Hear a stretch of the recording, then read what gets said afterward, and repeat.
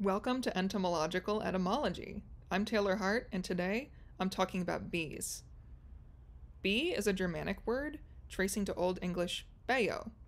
Does that strangely remind you of high school English class? If it does, it's probably because it's part of the name Beowulf. Beowulf might have literally meant bee wolf.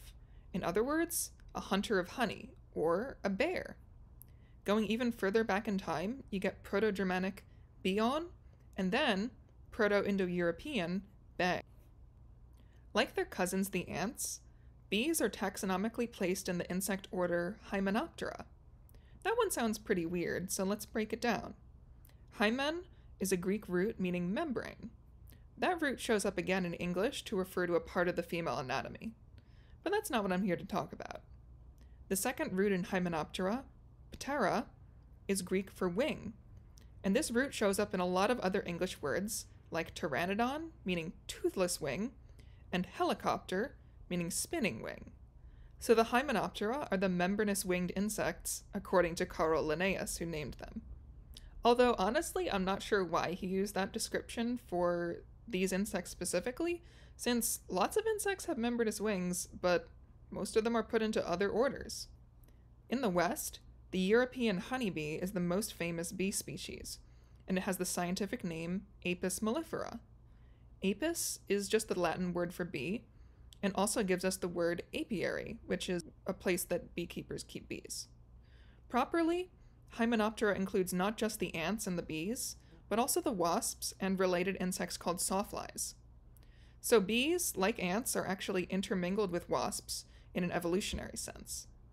They have a common ancestor. Bees are part of a subgroup called the Apoidea, which comes from the word apis.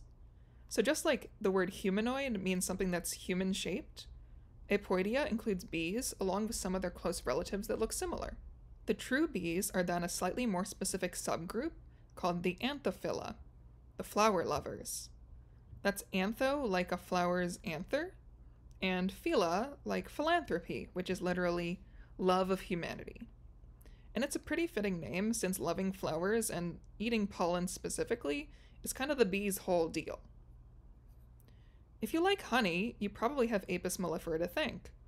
These bees have been semi-domesticated over thousands of years. We give them housing in the form of artificial nests, and they make tons of extra honey that beekeepers collect. It's kind of a deal that works for both sides. Plus, these bees pollinate lots of our crops. We've covered apis, which just means bee, but what's mellifera? This one also has Greek roots, and it's comprised of meli for honey, and fera, which means to bear, like in fairy. So Apis mellifera is the honey-bearing bee. Honeybees get all the credit because of their close relationship with humans, but there are actually around 20,000 named bee species. Don't forget about the humble bumblebee. These guys actually used to be called humblebees before humble drifted to bumble. And regardless, both names come from the humming or buzzing sound that these bees make when they fly. And the scientific name for the bumblebee genus, Bombus, actually has a similar origin.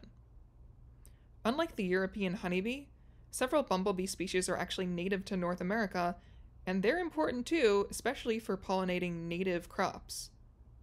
So be nice to the bees, and all the bees, not just the honeybees, and they probably won't sting you.